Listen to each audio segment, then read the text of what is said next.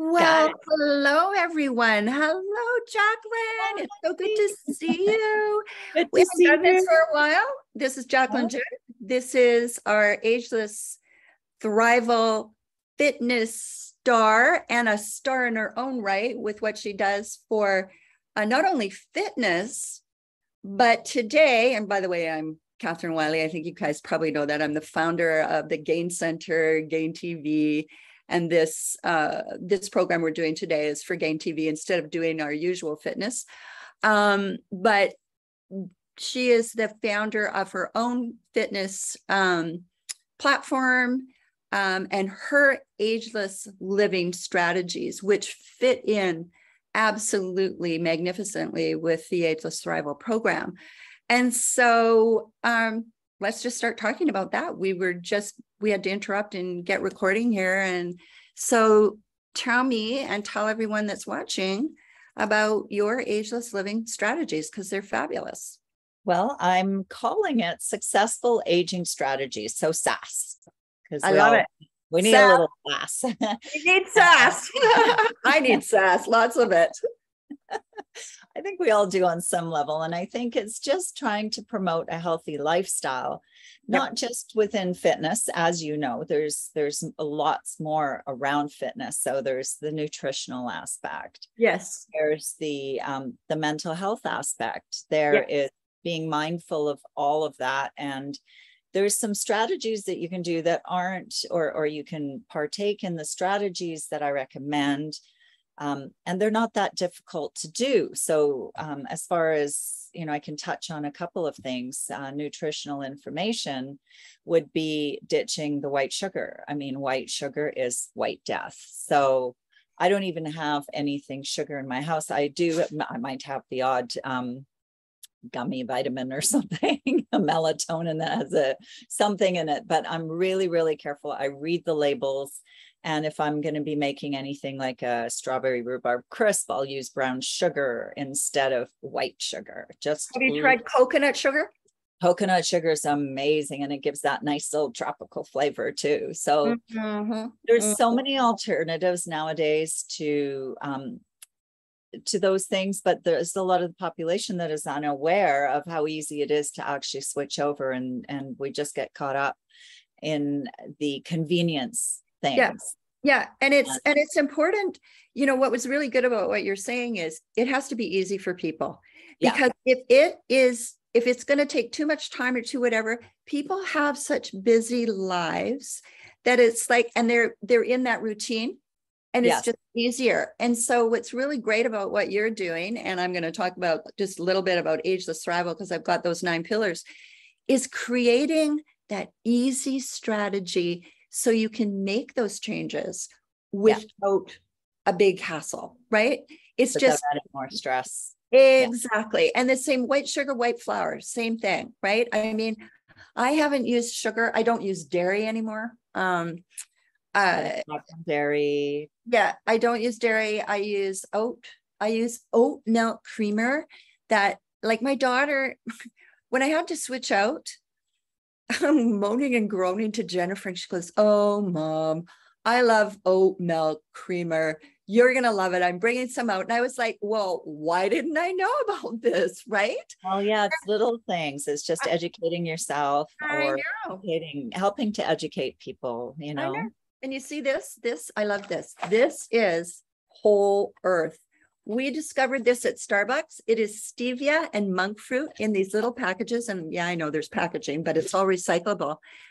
I use that in my coffee in the morning. I have 2 cups of coffee with my oat milk creamer, which creams my coffee, but it's oats. And I have the combination with the monk fruit takes that stevia thing away, right? Yeah. Or I use coconut sugar. So anyway, sorry, I'm carrying on, but I'm so excited. Okay. We get excited about stuff like this, the nutrition the values. There's also adrenal fatigue. So, I've been working with clients for about 20 years, and there's certain professions, especially having gone through COVID alongside with doctors and nurses and health professionals, right, they're on cortisol overload and adrenal fatigue. And, then to go out for meals is just going to add to that. And so one of my doctor clients, which I commend her on it, is she gets the HelloFresh. So it's made for her, it's brought to her door, it's all fresh.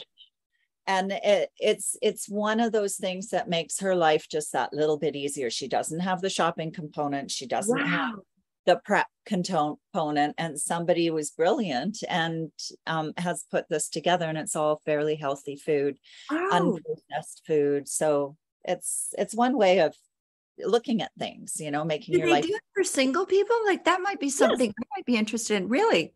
Yeah, so HelloFresh, or there's a few different companies that do it. You can say whether you're vegan or whether you're, we should get them to sponsor us on here so that we've got some revenue. If we just keep saying HelloFresh. Exactly. Hey. Well, and then there's the link. I know, and the fitness component, but also knowing to ditch the diet. So I always say ditch the diet, because the word diet has die in it, like as in death, die. Yeah, I agree with you. Diets are so many diets are not sustainable. They're the fad thing. And every year I'm going to fitness conferences, and I often love to go to the nutritionist who talks about diets and all these eating plans, and it always comes back down to the basics, and that is, you have to include everything in your diet. There has to be carbohydrates, there has to be proteins, and there has to be fats, and those things are all essential to staying healthy. And your brain needs carbohydrates. And I mean, I don't go out and eat white refined rice or too much refined pasta, but I do eat pasta. Who doesn't love pasta? I just don't eat it every day, and I don't eat copious amounts. And you can get gluten-free pasta.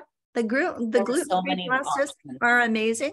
Sure. There's rice, there's lentil. I've got lentils because I don't have celiacs, but I've just found that I would say that my diet is like 96% gluten-free.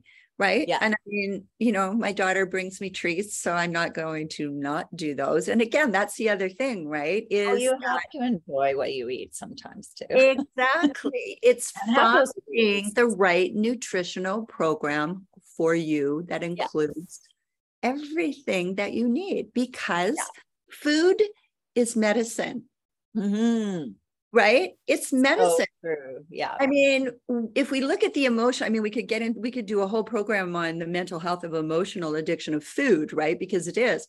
But when you look and think of food as medicine, which is what it is, because it's fuel, then you can start kind of thinking like, okay, what is it that I really need for my particular body, my lifestyle, what it's doing in combination with my exercise program.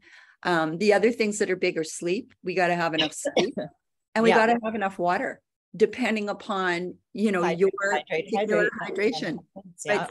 Yeah. So what do you think about water, and so tell me a little bit about how you work on incorporating that, especially with the fitness routines. Well, I always have at least 2 liters a day, so I'll have a big jug of water. Yeah.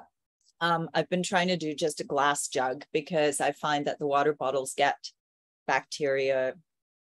They get smelly bacteria. No matter how often you clean them, there's still a residue. So if I'm at home, I find it easier to get that water in, because some people go, I have a few clients, if I drink so much water, I have to go to the bathroom all the time. Well, your body does start to adjust a little bit. Yes, I go to the bathroom a lot of times in the day, but to me, it's worth it, because your skin needs it. Our bodies are 80%. Your muscles need it. You need to hydrate. You can't just be dehydrated all the time. No. Speaking of which, I should have grabbed a jug of water, because as you talk, it goes. So that's really important. Your protein intake for the amino acids to my love with my water. There you go. Yeah. Yes. have it there. You need it a lot. Minimizing alcohol, the processed foods, the more you, I once heard from a holistic nutritionist, and it always stuck with me because I'm not a nutritionist, but I take bits and pieces and little nuggets everywhere I go. I pick on those, I pick them up, and I do what's right for me. Right. And she said, the more you dilute, say you take skim milk, for example, it has been processed to such a degree that you don't have those nutrients anymore. Whereas if you have whole milk and you have a little bit more of that fat content, it's actually for you because it's less processed. Now I don't drink milk anymore except for oat milk or soya milk, and soya has a bad rap too. Soya is actually not that bad for you. It's the GMO stuff. It's the genetically altered components of soy that's the problem. And like the only supplements that I ever promote through my Ageless Thrival is Jacqueline, because it goes beyond organic, and everything's non-GMO. They've always grown their soy. They have soy protein. I don't use that anymore. I use their plant-based protein, but and I swear to goodness, because they only have the soy protein forever and a day. And I started on the Jacqueline protein in 1978. I had no menopausal symptoms, like literally. I think I might have had 3 hot flashes in my life. And I just absolutely think it was because of that. But today, if you're not careful of your source, you got a problem, right? But it's like anything with the GMOs, right? I mean, it's a problem. I mean, we don't know what that stuff is doing in our system. I mean, we could do a whole program on plastics and the microscopic components that are now in everything we ingest. It's like freaky, right? Or to even eat sushi. Just the microplastics and the mercuries, and so you sort of think, well, what is safe? And so buying local, I think, is really important. And non-pesticide sprayed. Yeah. A lot of people can't certify organic. And I mean, you still have to watch your certified organics. Like, really, are they certified? Do you know, are they looking at it? But when you're buying local and you know that it's not sprayed, like they're doing their very best, it's as close as they can possibly get. But, there could be environmental, like here in Victoria, like where I live, because you're in Nova Scotia, which is like heavenly days. And I just love this. It's like we're just sitting together here. We have tons of farms here. Total opposite. I know we're on opposite ends of the continent, not the continent, but the country, but it's perfect. But here, it's a big farm belt where I am out here. And we've got a farm called Mitchell's Farm, it's over 150 years old. They do everything. Like they grow their own meat, their eggs, all the vegetables, everything is self-sustainable. Now they can't say it's completely certified organic because we've got the airport. Right.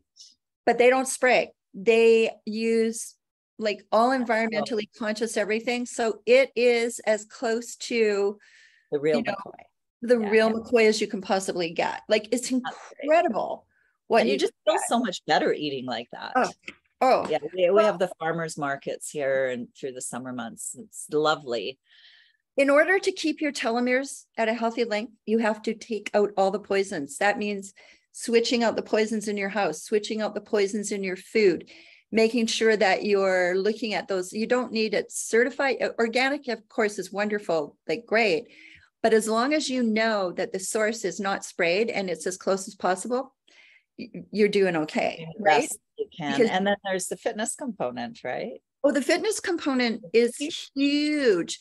And what's really great about what you've been building in our catalog, and what not only what you do with me with Ageless Thrival, but in your own business, is that as I've said to you, with the research that Dr. Blackburn and Elizabeth Apple did, they won the Nobel Prize for the telomeres. It's the HIIT, it's the high impact interval training. High intensity interval training. Exact. That is what keeps your telomeres healthy. Weight resistance is important. Those long warrior stuff, that's not good for you. If you want to do it, that's fantastic. But what you've created is exactly what people need in order to keep their telomeres at a healthy length and or reverse it so they can get those telomeres back and that's what creates that quality longer life within your body, is keeping those telomeres where we need them, right? So well, you're basically changing your genetic, what you've been given genetically and what you've maybe done as damage earlier on in your life. So, you know, and I always tell my clients too, is that if you're working out and something hurts, don't do it. Yeah. There are so many options out there. You don't have to do high impact. There's also low impact, high intensity. Yeah. And we've done some of that. And I always try to show, you know, the alternative to a high intensity jumping around, maybe just move more of your body or more of your arms to get that high intensity. You don't have to use the jarring of a high impact. It doesn't mean high impact. It means high intensity intervals. Exactly. So your heart rate up to a certain level. So that's why I have always believed that indoor cycling is one of those things that is low intensity or low impact, but the high intensity is there. It's as high as you want to take it. It gets your heart pumping. The class that I took with you, remember the class? Yes. Best class ever. And I'm not a cycler, and I love that class with you. Like 20 minutes. Yeah, but I know, but look what we did. There's the cycling. We did the weight resistance. Yeah, like that was an incredible class. I love that class. I have a thing about cycling because I'm an idiot when you see me on a bike. I don't know why, but your class, I'm like, I can do this. This is incredible, right?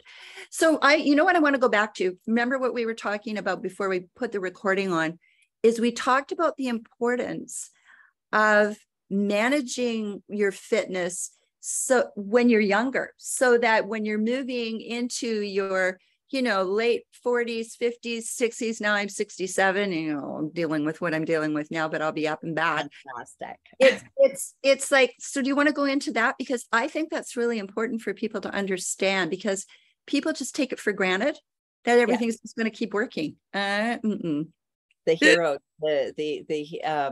you know, I'll use my husband as an example. He was never really a competitive athlete. He could have been, but he worked so hard on the mountain skiing most of his life. And then he'd get off work and he'd go for a run, and then he'd go for a cycle. And then on the weekends, he'd be on his motorcycle. So all those things are hip compression exercises. Right. And now at the young age of, 62, he needs double hip. So to those younger people out there, cross training is super important. And he always stretched. So people would say, well, you should have stretched more, but it's not about that. It is how much pressure and impact you're putting on those joints, doing the same thing over and over and over. So cross training, working that core, working the complementary muscle groups is vital to longevity. And, it is. You may be predisposed to osteoarthritis, but my mother had osteoarthritis, and I only have it in my foot. Why? Because I ran and stress fractured and kept doing it. And it's not a feasible way to do things. Find something else that you enjoy as much. Right. Yeah. And put a strategy together, like creating the strategy. So let me know what you think would be a good base strategy for someone. So what we want to do, because we're gonna wrap this up here shortly, but what I want you to do is, for someone who's watching, where do they start? What's a really good overall strategy for the best quality of life moving forward? Oh, well, that's a long answer, but I'll give you the quick. Give me the short version. The Cole's Notes version. The Cole's Notes version, yeah. So you want to make sure you have an exercise program that is well-rounded. And there's so much out there with regards to figuring out an exercise program, things that you love to do, not that your parents pushed you into when you were little. Perhaps you're burnt out of it, just something that you love to do. and make it a well-rounded exercise program. So make sure there's weight training, and that there is core training, and that you've got mobility and flexibility to move into all the different planes, so that you're not in one plane. Is walking better than running? Interesting, right? That is interesting. I think that too much of anything is not a good thing, and if it hurts, don't do it. Right. So there are some people that are magnificent runners for a long time. There are people that start running in their 50s and run till they're 80, and they're fine. Right. I think you have to look at your own body, your own makeup. Okay. And when you get into your 40s, make sure you get a bone density test done. They're generally free, so you know where you're at with your bone density. Yeah, that's important. Super important. And then make sure you get enough protein, watch your food. Your community is so important as well. We didn't really touch on that, which we can touch on briefly now, is so much. Connectivity. I know. Well, we've got the 9 pillars, which is it's sleep, it's gratitude. I mean, it's appreciation, positive attitude, positive mental attitude, taking those negatives, dealing with them, releasing and returning yourself to that positivity. But the connectivity, it's a connectivity in relationship, but also the connectivity with Earth, with the planet, with nature, enjoying that nature, because that's where we bring the peace. And if people understood grounding, like you get your bare feet into the soil, literally the earth, the Schumann resonance and everything will just come up and make a huge difference in your overall being. Well, I take a walk every single day in my bare feet on the beach, weather permitting. I mean, when there's no snow, there's snow, I'm not in the sand on the beach, but I will tell you, it is such a healing thing to have that connectivity with the earth. And then when I'm in BC, which I really miss here, is the mountains and the forests. Right. Those big, huge trees that just let off all that great, there's something to be said for hugging trees. I love hugging trees. and because I'm in the wheelchair right now, I'll be out of here one of these days. I can't get out the same way. And so for me, I brought in the crystals because I get to bring in the earth into me, and I work with them because it's that replacement of coming out of Mother Earth for me, right? Which is, a whole show in itself. But it's fascinating. So so that's good. It's just like making sure you're getting, and the bottom line is the research out of the telomere effect. And the telomere effect is a really good book for people to read. Is you need 7 hours of sleep to assure that those telomeres stay strong, right? And then there's, your water input, your nutrition, your exercise program, the gratitude, and taking the poisons out of your life, like really switching out poisons to, go organic, go non-sprayed. And then it's like you say, the connectivity and Mother Earth and mental health, and really mental health is huge, right? And meditation is part of that, and breath of life. I call it the breath of life, that breathing, the polyvagal theory, getting your vagus nerve activated. If you can keep that, man, you can keep peaceful, right? Yes. No matter what's going on. Yeah. I mean, because we know what's going on, isn't it? Well, it is. Well, because it's crazy out there. We can access that and work on that for sure. Yeah, it's huge. It's amazing. So, all right. Well, we will wrap this up. I just love you. You know that what you're doing is incredible.